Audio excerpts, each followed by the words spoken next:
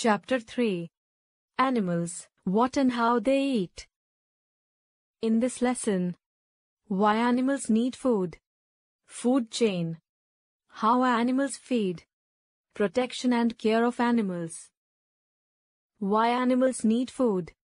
Have you seen a bird pecking at the ground with its beak? Have you seen a spider trapping an insect in its web? These animals are doing so because they need food.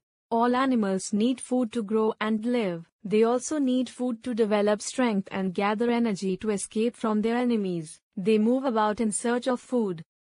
Some animals work for us, such as carrying loads and plowing our fields, or guarding our house. They need energy to do this work. They get energy from the food they eat.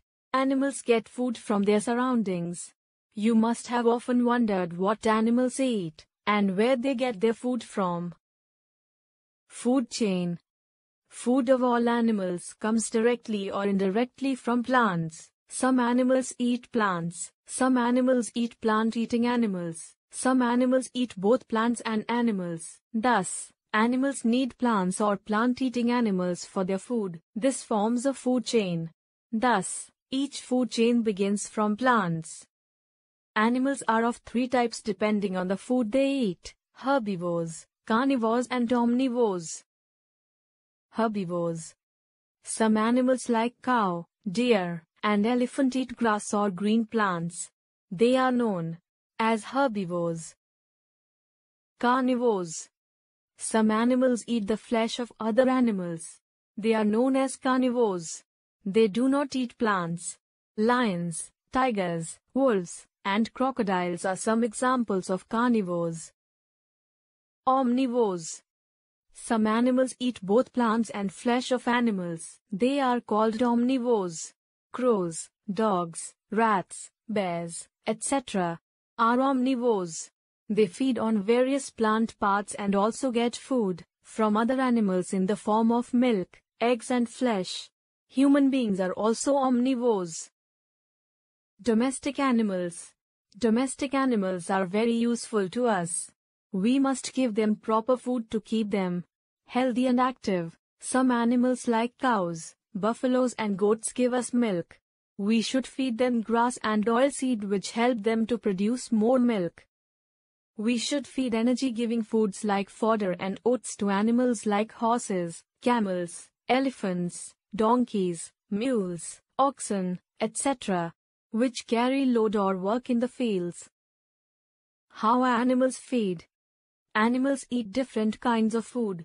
They have different ways of eating food. The mouth and teeth of an animal suit to the kind of food it eats.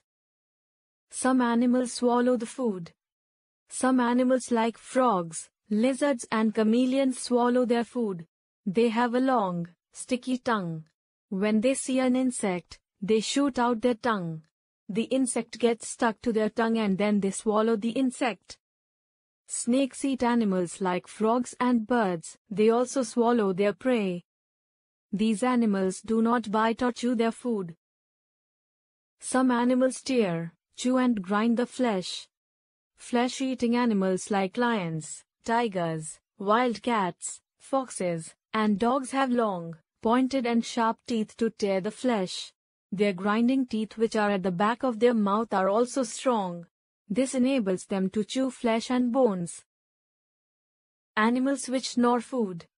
Some animals like rats, squirrels, rabbits, etc.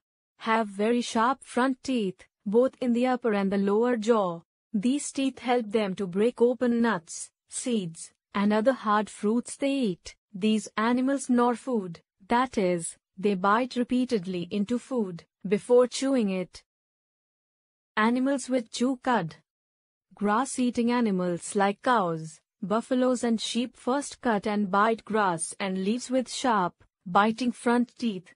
They then swallow the food. Later on, they bring it back to their mouth and chew it. This is called chewing the cud. They have strong and broad back teeth to chew the food. Some animals suck their food. Some young ones of horse, cat, dog, cow, etc. suck the milk of their mother. Mosquitoes and leeches suck blood of human beings and other animals. Butterflies and bees suck nectar from flowers with the help of a long, sucking tube.